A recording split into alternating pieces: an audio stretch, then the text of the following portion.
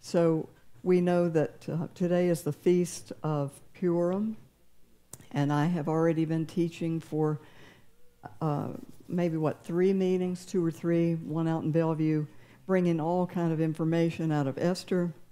There is so much information, and I purposely left notes home that I would not look at. We're going to focus on Mordecai, because he really is the star of this story. But they call, we honor Esther, and that was Mordecai's cousin. And just a few things that I do want to say again about this is that the book of Esther is a book of reversals, and great reversals. And I want you all to believe God in your life. I want you to be prepared to have a reversal. Because this isn't a hocus pocus, like we're going to wave a wand and you haven't been being prepared and then think everything's going to change, because we don't move past our last act of disobedience. And I know that's not fun to hear that, but it's the truth. And God does want you to be the head and not the tail, and he wants you to know. We've got to remember something. We're the people with authority in the earth. Amen? And there are realms, and we talked about that over the weeks of, the realm of the spirit in us, our soul realm, the body realm. But there are realms in the earth, under the earth, and we really need to understand more than what we're in. And I want you all to expect God. He wants you to be expectant. Amen. You don't get diminished in the waiting. Like a pregnant woman, you are enlarged. So just a few things to encourage you again about the reversal. Everything you see in the beginning of the book of Esther gets reversed by the end. And Haman is in honor in the beginning. At the end, Mordecai is in honor. At the beginning, Haman has a signet ring from the king. At the end, Mordecai has that. In the beginning, you see that Haman's at the gate. Remember, he's at the gate, but at the end, he ends up with everything that belonged to the enemy. And Father God, I want us to be a people that qualify. Remember at the banquet, the first banquet, Haman is so happy and proud. In 24-hour period, second banquet, Haman is terrified, and he loses his life. So the gallows meant for Mordecai became the very same gallows on which Haman gets hung. But we're going to talk about we as me and whoever, the other people up here. They're invisible, but I'm glad they're helping me. But today is the Feast of Purim, and it's Adar 14. And Adar is the last month before the beginning of the year Nisan in the religious calendar, because there's a civil calendar. So this month, Adar, this is where we have the Feast of Purim. Purim means lots, lots. And this feast actually celebrates the deliverance of the Jews from a plot designed to kill them. Just for history's sake, because you do need history, geography, language, and culture. And we're so used to Christian services, and you think you're supposed to do something and get hyped up and out of breath and hop on a foot and turn and twirl. And that was like, wow, we had such a good meeting because we were all moving. And it's like you could be stiff as a board right now, and God could say one thing to you that changes your life. Amen. So, Father God, we want to hear that one thing today. Remember the king of Persia. He had a feast, and he summoned the queen Vashti to appear before him and his officials because she was very beautiful. They were getting drunk, and she refused, and the king was enraged, and then he got the officers, the men, to come together to say, what are we going to do to her? Because if she disobeys him, all the women are going to become rebellious. And actually, the king was sorry for that, because when he came to his senses, it says, he remembered what happened to Vashti. Anyway, from that moment on, they had to find the right queen, and there was a contest that was initiated among the eligible, beautiful young virgins. They had to be beautiful. I don't think there was probably 500 gorgeous women. There's probably a handful, and only the beautiful ones got in there. Amen? So one of the versions was Esther, and Esther was a Jew. And she was an orphan that got raised by her cousin Mordecai. And then we know the story. She pleases the king. I told you she was mentored at the highest level. Do you all remember the word purification? She received the beauty treatments. Purification in Hebrew means you're polished, you are purified. It's the word detergent and rinse. And she went through a mentorship for 1 solid year. And I like to look at her this way, that she is a woman.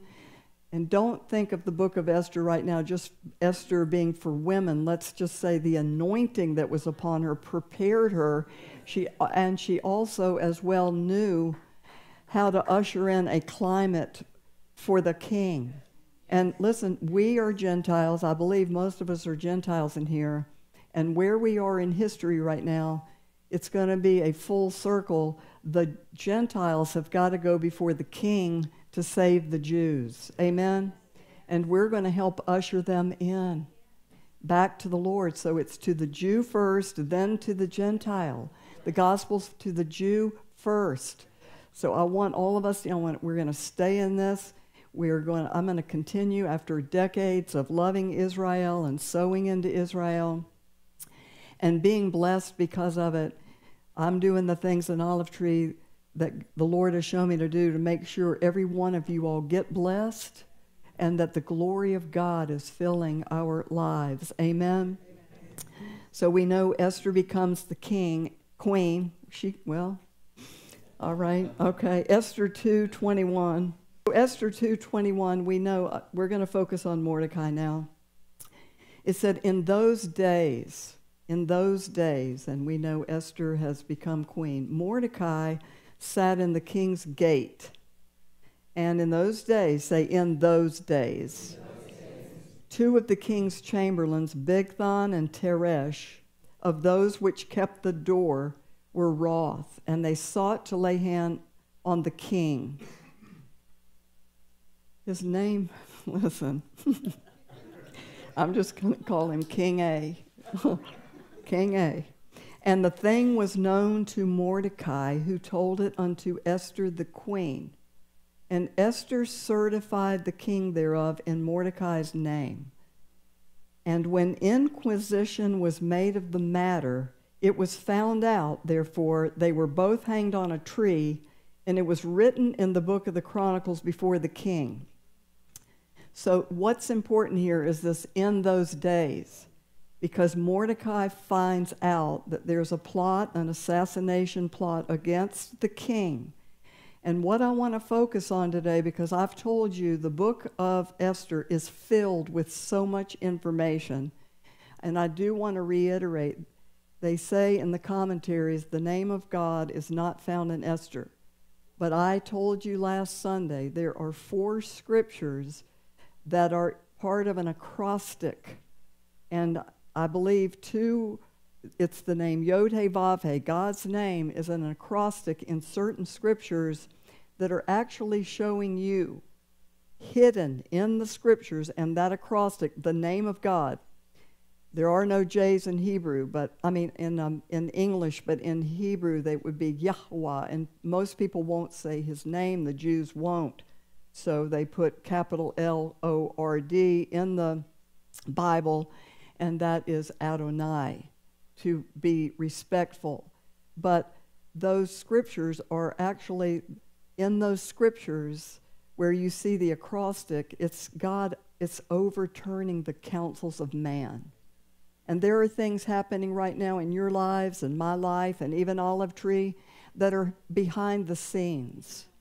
And as I was in very deep prayer before this meeting, praying for hours on end, hours, when I came out of prayer, I received a text from Prophet Janet. Janet is one of the most accurate prophets to give personal prophecies of any of the prophets I've ever met, and I know a lot over the years. And I'm just going to share one thing she said. God said, you don't understand everything that's happened, and I'm paraphrasing, but soon you're going to know why things happened the way they did, and you're going to the other side. and I will use the people needed to help you that will surprise you. And I do want to say something about you, Pastor Carl. Can you stand up for a second? This is Carl's church. And Carl and Leanne are so first century church minded. They didn't even know, and we had been out of a building for, I don't know, was it, anybody know, maybe almost 2 months, and Dave Dalton opened up his place.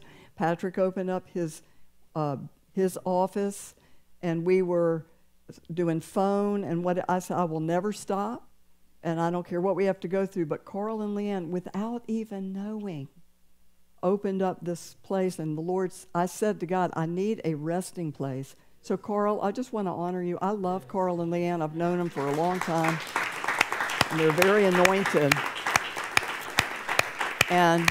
And my prayer is that we've been a blessing to you. I mean, we love you all. We've gotten to know you better.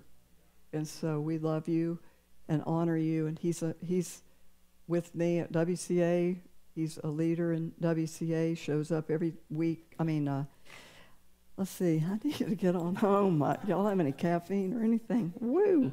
Okay, so Esther 2:21, we say in those days. So it didn't happen immediately. 2:21, I want you to see this if I can get through it today. I want you to see the loyalty to the king. And this was highlighted to me to bring out today, the loyalty to the king. All right, he's being loyal to the king, but the Lord's saying, I want you to take it, loyalty to the king. And the Lord's saying today, I want to highlight, I want your loyalty to me, says the Lord. Loyalty to the king. All of this was a setup that would later expose a hidden plan. And when Mordecai heard these two men coming against the king, that they were going to kill him, he got the information to Esther. He's working behind the scenes with Esther to go before the king and save his life. Listen, I don't like to get bad news. I don't like to find out things about people or things that they've said, but you need loyal people around you. Amen? And I do have loyal people. And it got to the point I'm like, do you have good news? Because I don't like bad news, but I do want to know an assignment against me, and sometimes it rips your heart out. Amen? And God, a couple of months ago, he said, I will reveal snakes in the grass. I'm like, woo, God, you want everything to be all right, but God knows what works behind the scenes in your life. And I'm not talking about church stuff or this church. I'm talking about the assignments of the enemy against you. He's not to be toyed with, but we have authority. And I want you to know, the Lord said, I want to take all of you into a higher realm. And when you say, you know what, I'm going to spend hours and hours hours in prayer, guess what? There are raiding parties against you in the spirit realm to destroy you, but you've got to endure. Amen? I know that. I live it. It's like, okay, yeah, but you're not going to come another inch. I take an authority. There are borders, and I don't stop. And I get the intercessors to work with me till we outlast the enemy. And I've been doing this for a long time. And I know when there is an assignment against us, and I'm warring on behalf of all of you and the things that come against you in your everyday life, your work, people. You're not wrestling against flesh and blood. And I want you to get that today, or you're going to have your feelings hurt every hour. You're not coming against flesh and blood, but people are a host. You say, well, what does that mean? God prepared a body for Jesus. There was a certain body prepared for the Lord God, and he has prepared a body for you. And there are disembodied spirits that are jealous of you, working against you, nonstop on us to relax our grip and cross borders. I came up here today to celebrate the Feast of Purim. I was like, whoop. Oh, man. But I want you all to break forth today. Amen. And I want you to rise up, and I want you to leave here and say, yeah, I'm the head and not the tail. And I want you to have wisdom. I want you to know when to speak, when to be quiet, when to wait, when to go forward. And I want all of you all to get the instructions of God, not good ideas. Because a good idea would have had David building the temple, and God said, I didn't anoint you to do that. That wasn't your assignment. I did not instruct you to do that. So we need the assignment of God. I want you all in your assignment. I look back sometimes and I'm like, wow, God, I wish I could go back. I saw this when I was 18 in high school. On a lunch break, I walked in a room, and on the blackboard it said, I wish I were now what I was when I wanted to be what I am now. I said, whoa, let me memorize that. And then as I got older, I said, I wish I were now what I was when I wanted to be what I am now. And I looked back over that process, and there were so many things in that process I wish I had cherished and stopped. But I was so, there are type A women. That means attitude, good attitude, GAs. But listen, I was like, wow, I have that personality to keep going. And I thought, if I had it to do over again, I would do things differently. And wouldn't we all? Wouldn't you always do it differently? But getting back to loyalty, Father, we just want to bless you right now, and we want our ears open to hear what you have to say. And I want you to go to Psalm 31:23. Psalm 31. And Cheryl and Errol, cherish these days with your children, and I know that you do. Amen? Cherish these days. God bless them with 5 children, and they're very disciplined, beautiful, well-trained children. And Errol and Cheryl have poured into them, and they are going to be mighty warriors on the earth. Yes. Amen? So Psalm 31:23, David said this, O love the Lord, all ye saints, for the Lord preserves the faithful. And this is a word I got yesterday. God's saying, listen, love me. Love me with all of your heart, all of your soul, all of your might, for the Lord preserves. And he's saying, I'm going to watch over you. I will guard you. I'm going to protect you. I'm going to lead you. I am going to keep you. I'll also keep you secret. I'm going to keep you hidden. You can say, well, the world is supposed to know about me. You better ask God for wisdom, because Psalm 82, I believe, says that the enemy, and I'm paraphrasing, but he rages against the hidden ones, that they take counsel together against those that are hidden. You need to be hidden. You need to understand when to be quiet and when to speak. We need great wisdom. God, give us great wisdom in how we deal with every trial that comes our way, every test. You want to pass the test. You have to pass the test. You're not going to the next test till you pass the test. You have to pass the exams. And one of the words that keeps coming from this pulpit is the word preparation. And we need preparation. Don't get out of that preparation. God works in strange campaigns. God leads in unusual ways. God says things like, you won't borrow vessels, you won't see wind or rain, but the valley shall be filled. So may the faith of Abraham, our father, God, just overtake us today, that we understand, like I said in the beginning, reversals. He did not stagger at the promises of God through unbelief, but he was strong in God, persuaded that God would perform what he had promised. Our God is not a liar. He cannot lie. He can never forsake you. He can never leave you. He can't leave you. He said, I'll never leave you. God, we thank you today that you are with us. And the Lord is saying, as you recommit to me in a loyalty to please me and walk with me, I'm going to preserve you. I will preserve the faithful. Amen. And then it said he, what? Plentifully rewards the proud doer. So he's going to plentifully reward the proud doer. The proud doer was somebody that was in pride. So he's saying they're going to get their reward, but I'm going to preserve you. And something that you and I need to remember, we reap what we sow. And God will not be mocked. God is not going to be mocked. Everything happening in your life is from seeds that you have sown, words that you have spoken, and you can't blame it on anybody else. Say, well, they did this or that. You had the authority to speak something different. Amen? No matter what anybody else has said. So, Father, we rise up today, and we want you to preserve us, and we want to be called faithful. When the Lord returns, will he find faith on the earth?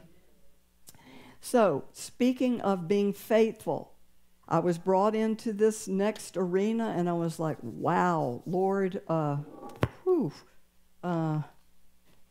had to get before the Lord on my floor yesterday and ask him to search me and forgive me and cleanse me. If you are in leadership, you've got to walk this out before you bring it. You have got to. I'm not just bringing a sermon.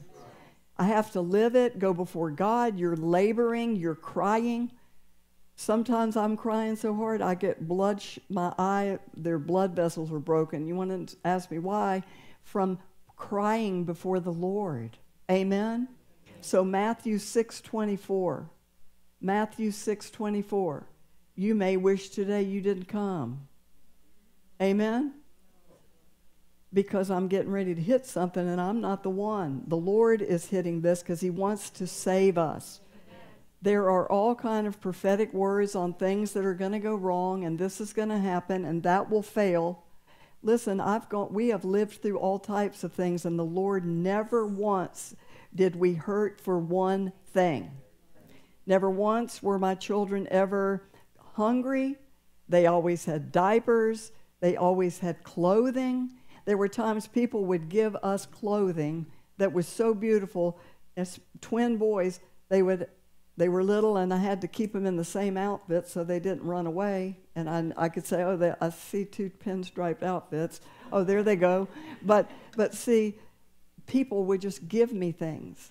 And they didn't give me used things. They gave me brand new stuff. Amen. It was not cheap. And I thought, what a blessing. God's saying, listen, seek ye first the kingdom of God and his righteousness. Seek right things, right decisions, and all that stuff, these things will be added to you. You're not going to worry about what you're going to wear. You're not going to worry about what you're going to eat. He said, take no thought for tomorrow. For tomorrow will take care of the evil in each day is sufficient. God, I'm asking today that you anoint the people that hear me to live today to the fullest. That we really live it to the fullest. If you're sick right now, I'm asking for a reversal. Amen. If you have financial problems, God revealed the wisdom problem. Bring reversal. Amen. I heard Kevin Zadai say something. He said it's time to unload and get clean before God. And this is just me paraphrasing Kevin. He said, look, you know what? If you owe taxes, unload yourself right now. Pay those taxes now. If you are afraid every time you see a police officer because of something, come clean now. Unload yourself so you can go forward. And God, we believe you. So in Matthew 6:24, I'm talking about loyalty today. And it says, no man can serve two masters.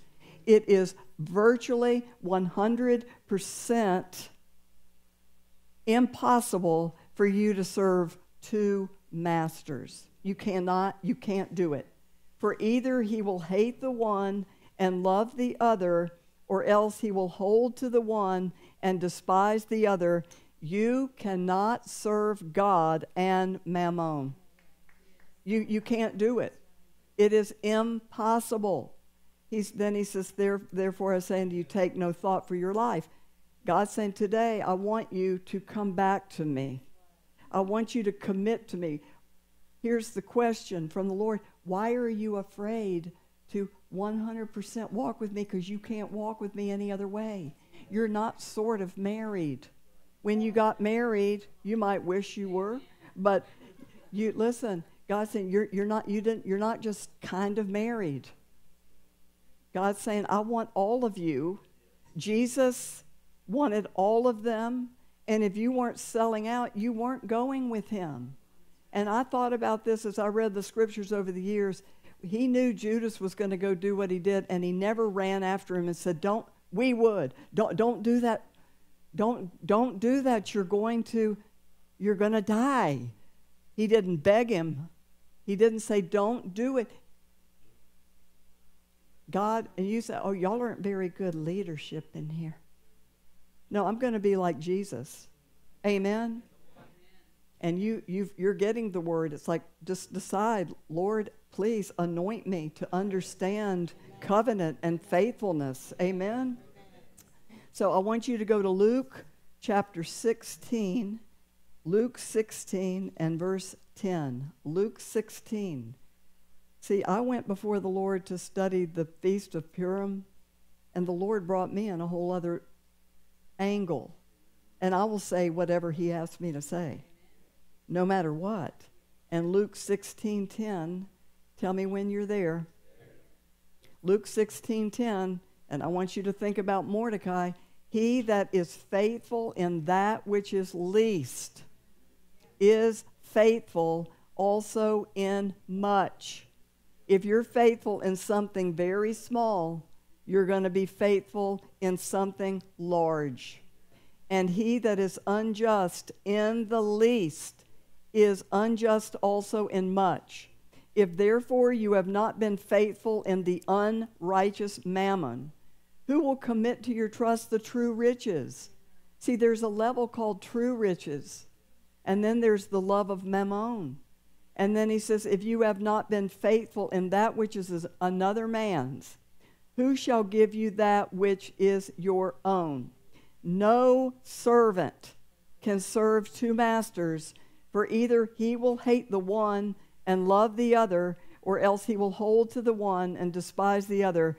You cannot serve God and mammon. The Jews believe that mammon was a demon of greed. So I'm going to read something to you that I've had this Bible for years called the Mirror Bible, and it's an interesting Bible. He's not Hebraic, but I do like what he had to say here. He said, being unfaithful with unrighteous mammon disqualifies you to be trusted with true riches. That means that in this life, there's something called true riches. And God wants to be able to trust you. And if you can't tithe $10, give God $1, you're waiting for the jackpot or whatever it is, the ticket you're buying, I don't know, at the grocery. I saw some of you on, no, I'm just kidding. But look, it says, if you cannot be trusted in stewarding what belongs to someone else, your reputation will stop others giving to you, and your life remains one of a slave rather than an owner. God does not want you as a slave, though we are servants of the Lord. Amen? I don't know if this is just for a couple of people right now saying, whatever it takes to have the true riches. God didn't say he didn't want you to have money. He never said he didn't want you to be rich. But you've got to understand the difference between being faithful to God, or serving mammon. So listen to this. When mammon fails, he said friendship survives. But I want to keep on this. In verse 14, the Pharisees also who were covetous heard all these things, and they derided him, meaning they sneered at him. And I like what this man said. The Pharisees were listening all along to all these parables, since their fondness for money was the lure in the stories Jesus told. They were obviously intrigued and addicted to witness how he continued to dismantle their hypocrisy, even though they sneered at what he said and made a mockery of it. Jesus continued, in your self-righteousness, you might appear to be the heroes in the eyes of the people, but God knows your hearts, and what might be highly esteemed by people is rotten to the core in God's opinion. Amen? So, Father, forgive us for what we think is great, and when we don't understand somebody in a trial. Joseph was in a trial, and I love what one of my mentors said. He said he was gaining people management skills, and he had to be where he was, and I think he had to be there to save his life, but he was mentored by the Lord. So the Lord is speaking to us today, and he's saying, I want you to take stock of where you are as we are headed towards the Passover. At the Passover, there's unleavened bread, and there was a ceremony with the Jews where they actually got all of the leaven out of the house, and they would light a candle, and the house would be dark, and they'd have to go through the house to find certain things to remove them. Amen. And I'll tell you about it later when we get near Passover.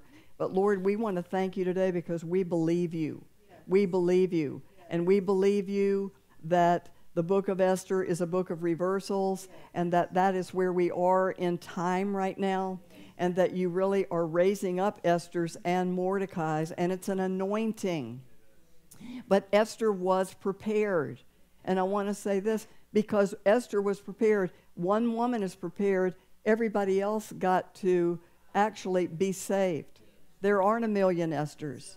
And God raised up, who are the Esthers, Father? Where are the Mordecais that they paid a price. They were willing to lose their life. I read a story that Don Finto wrote about 10 years ago, and I don't know if I'm saying it exactly right, but here's the gist of it. And if anybody read his book, Prepare, I think it came out around 2014, but I believe it was a Muslim that got saved. He received Jesus, and the Muslims came in to kill him.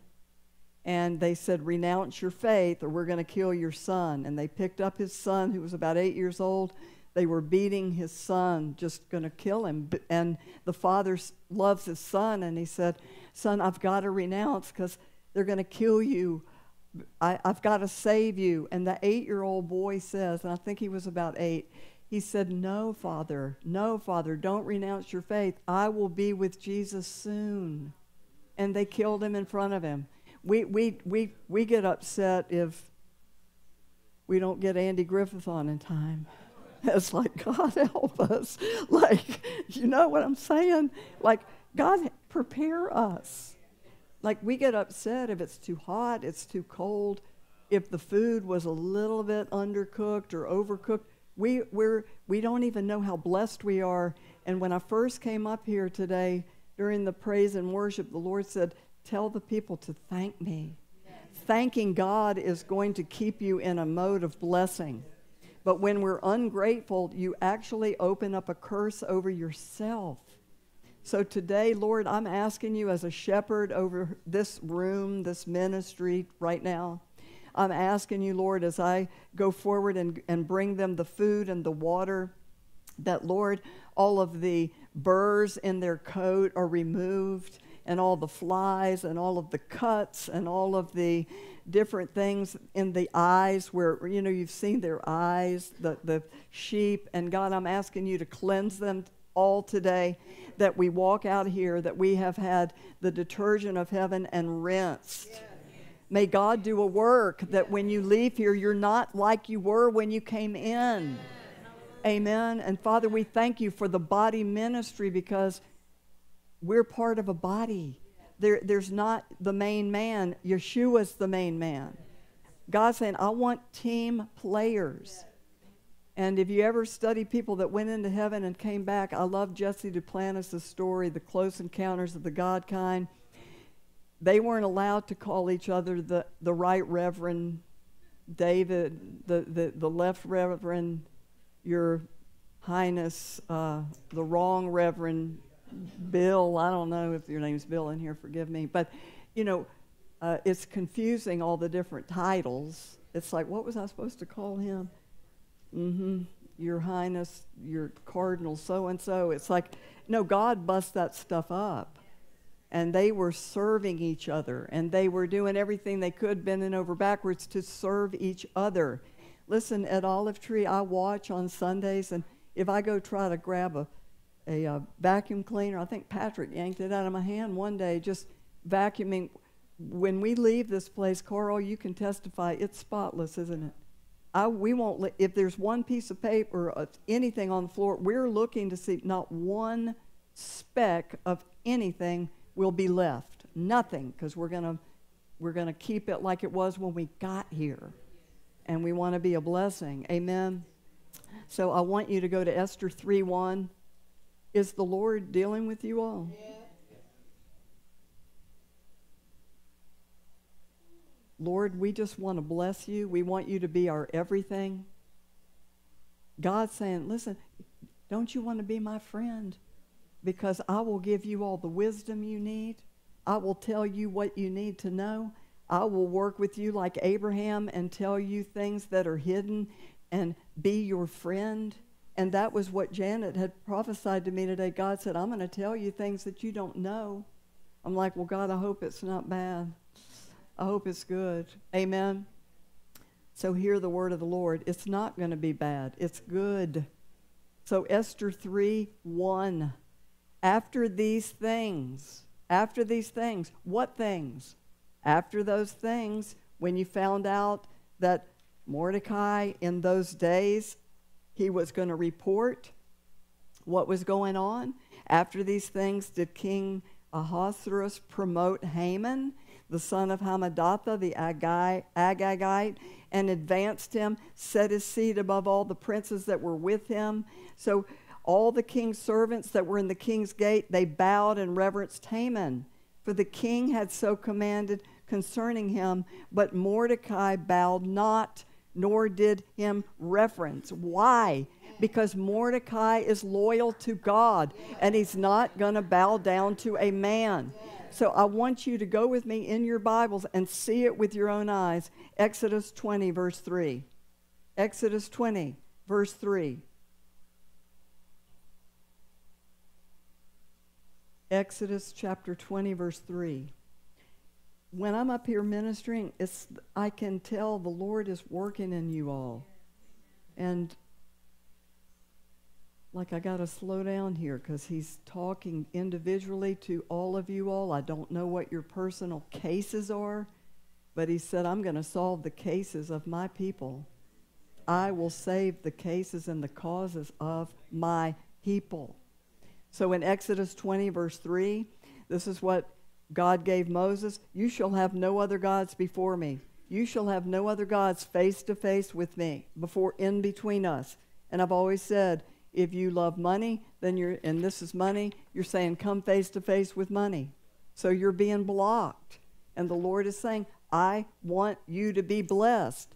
See, you're thinking, oh, she's saying these words, and now, we've been working so hard, and God's saying, I want to give you true riches.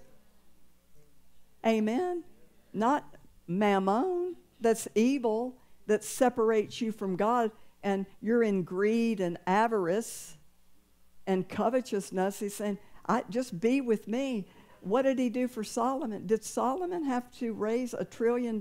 It was given to him. Amen? Yeah. Did David wasn't hurting.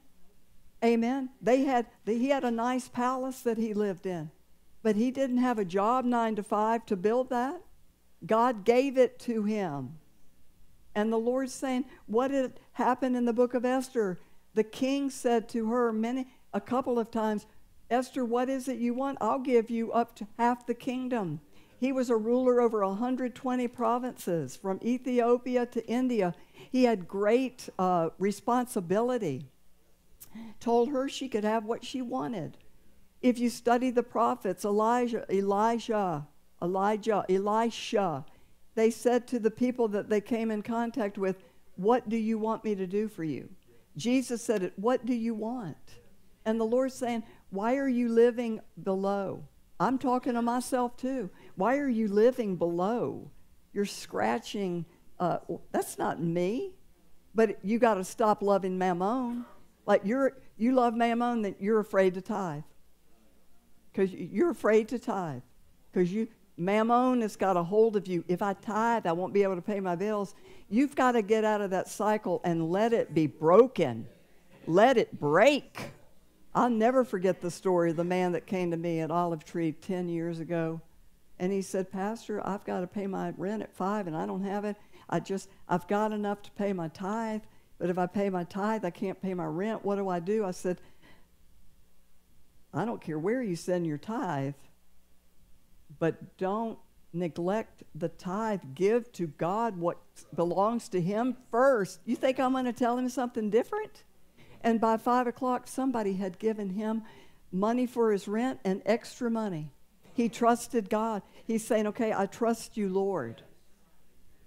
Say, oh, she just needed his tithe. I don't even know how much he tithed. I didn't look. I wanted him to be obedient to God first. Amen. And the Lord's saying, I want to take you all so much higher. So much higher to move the kingdom. God told me he's going to give me men to help us to get to where we've got to go.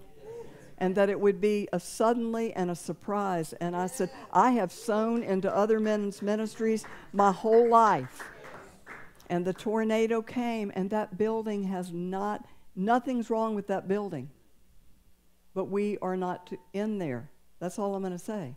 God just said, you don't know why what happened. But I said, God, maybe some things I don't want to know. Maybe it's better for you not to know some things. Amen? So we're in a journey.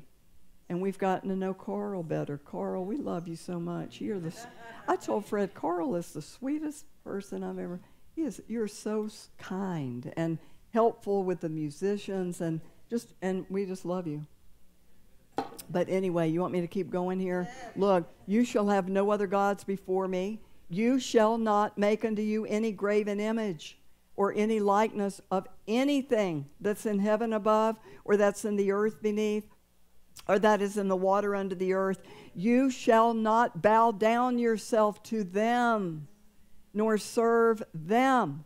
For I, the Lord your God, am a jealous God, visiting the iniquity of the fathers upon the children unto the 3rd and 4th generation of them that hate me, and showing mercy unto thousands of them that love me and keep my commandments. So Mordecai knew the Torah, and he was not going to bow to the evil Haman. He was loyal to God. Now, go to Matthew 22, verse 35. Matthew 22, verse 35.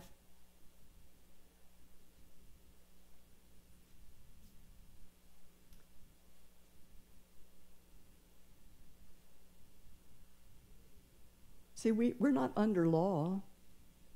But once you are born again, now you can receive the spirit of Torah means instruction. So the Holy Spirit can move on that word. It jumps off the page. God's speaking to you. Amen? Obeying laws is not getting us into heaven. We're saved by grace. But Matthew 22:35, then one of them which was a lawyer asked him a question, tempting him and saying, Master, which is the great commandment in your law?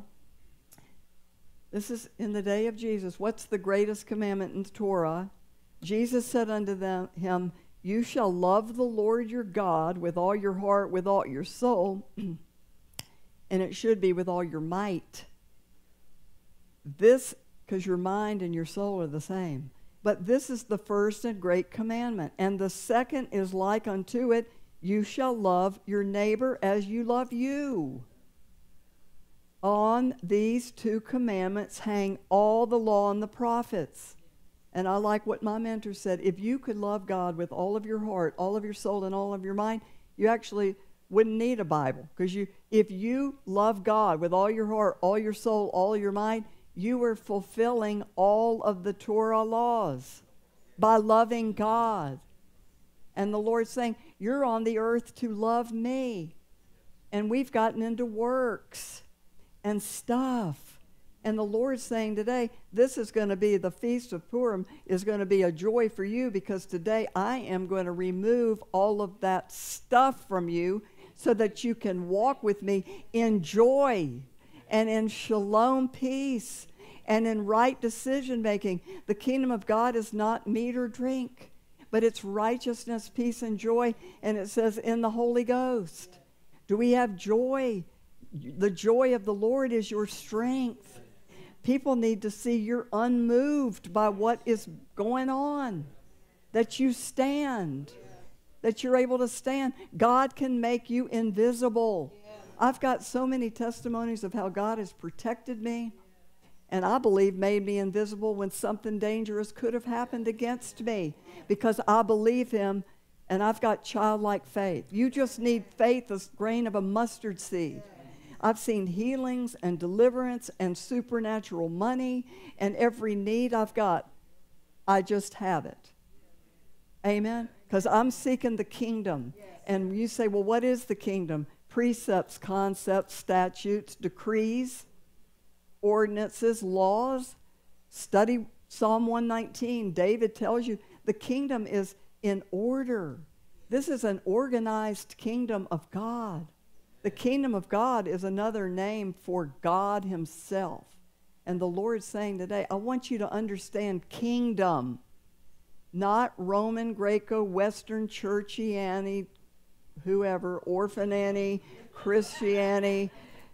Well, Esther was an orphan. Amen.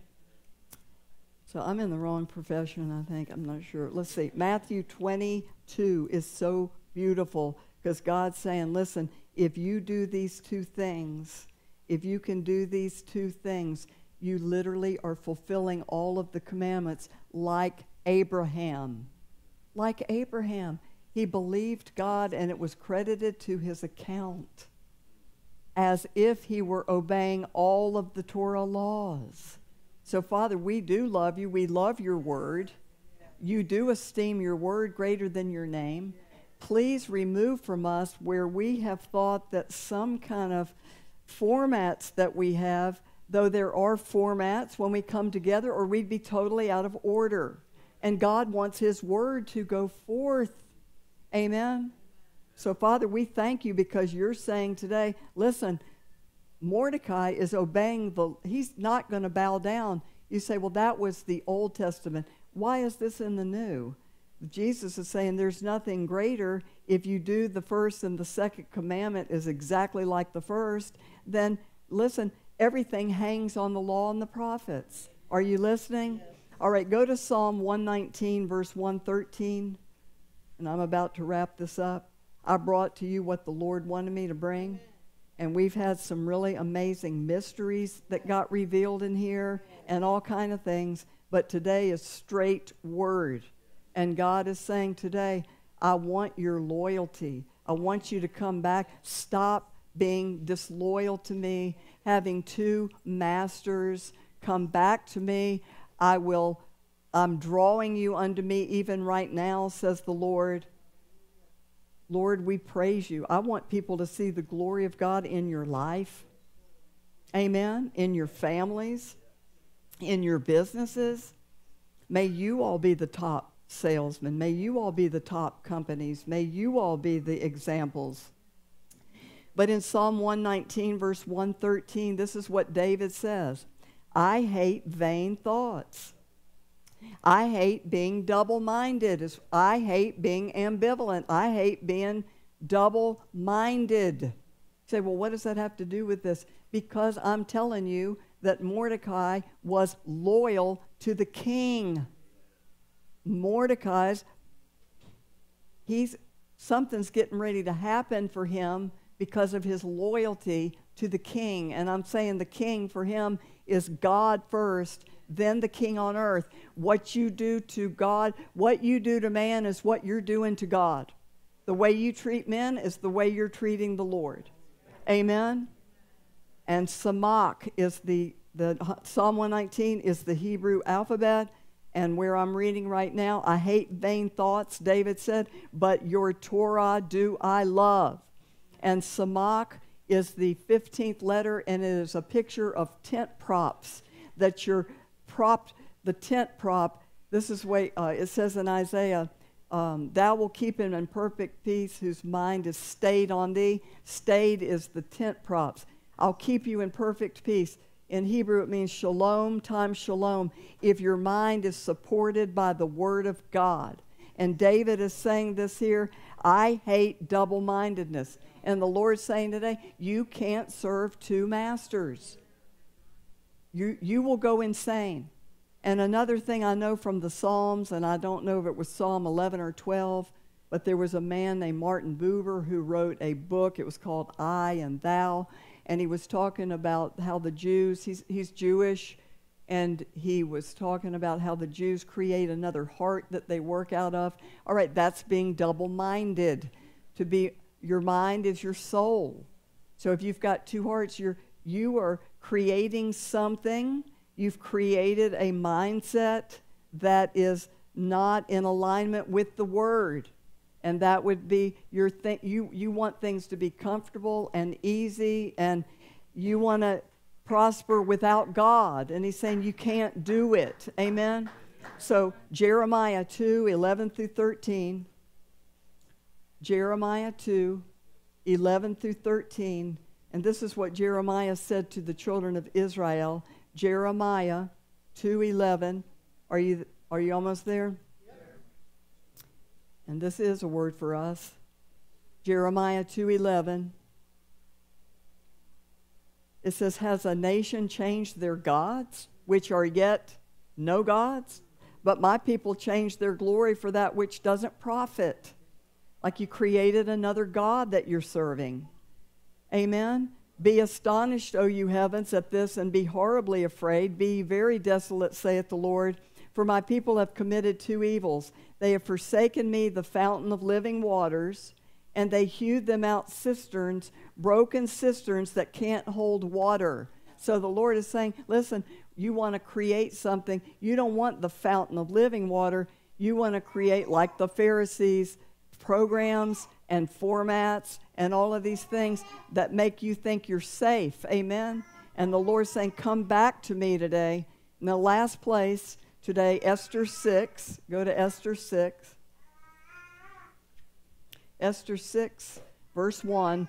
And as I was studying this, I think the Lord, I know that the Lord was speaking to me personally to tell some of you in the room that some of these things are going to happen for you. Esther 6:1, because what are we talking about today? Mordecai. Mordecai was loyal. Mordecai revealed a plot against the king that was going to kill him. And in Esther 6:1 it says, do you all remember Esther 5? That's where the first feast happened with Esther. And they haven't gotten to the second feast yet. Do you remember this? And it said on that night, see, she had the first feast, and then that night, I want you to see the mercy of God. On that night could not the king sleep. And he commanded to bring the book of records of the Chronicles, and they were read before the king. All right, so this was a long time after Esther 2 that I told you in those days. So the king did not have a conversation with Mordecai. He just found out that he was saved. But look what's going on. On that night, the king couldn't sleep. And this is what I want to decree to those of you all that qualify in here. Because the Lord is saying now, I'm getting ready to bring some reversal in your life and turn things around. And where you were like Mordecai in the beginning of the story, you're going to be Mordecai at the end of the story. Amen? So the Lord woke the king up. I've had this happen to me before where I was awakened and I was able to see something that was where these boys were coming into the yard to steal something out of our car. I had a younger sister and we were teenagers and she had a boyfriend and I didn't know that he had stolen this is back in the days of in your car tape players. And I didn't know her boyfriend stole that tape player and put it in the car.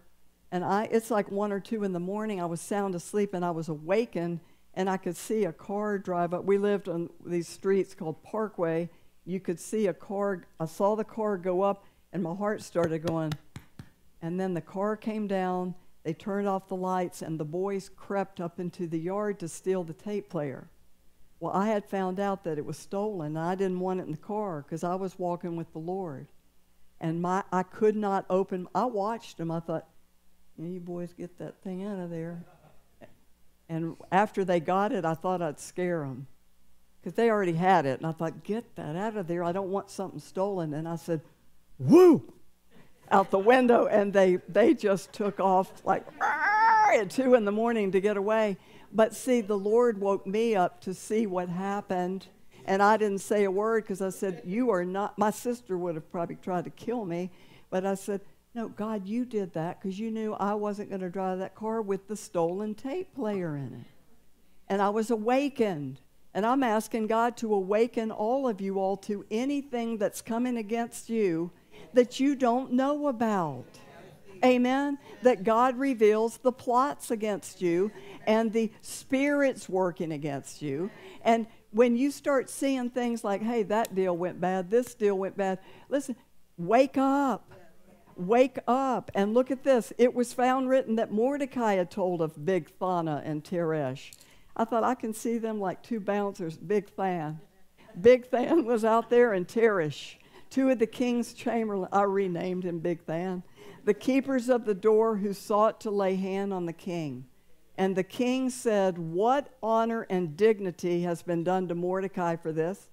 Then said the king's servants that ministered unto him, there's nothing done for him. And the king said, who's in the court? And Haman was come in, and everybody knows the story. Haman thinks it's about him, and he wants the greatest honor in the world bestowed on him. And the king says, go do that for Mordecai. All right, everybody stand up. Father, we just want to thank you today.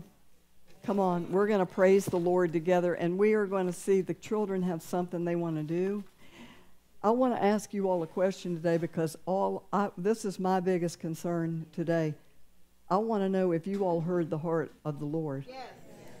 Because we're not just coming down here to bring Hebraic alphabet and Hebraic mysteries, though that's part of everything. But we need to know what the Father is saying and thinking and what God saying. Listen, I'm going to raise up a people that are loyal to me. Yes. And the winds will come. I've told you there's going to be wars and rumors of war. But look, God saved Noah. And God said, I'll prepare an ark for you. And you'll work with me. And we will go to Goshen and we won't even be seen. And when the plagues come or whatever goes out, we're not going to be part of that. But that's going to be for those of you today that say, okay, Father, forgive me.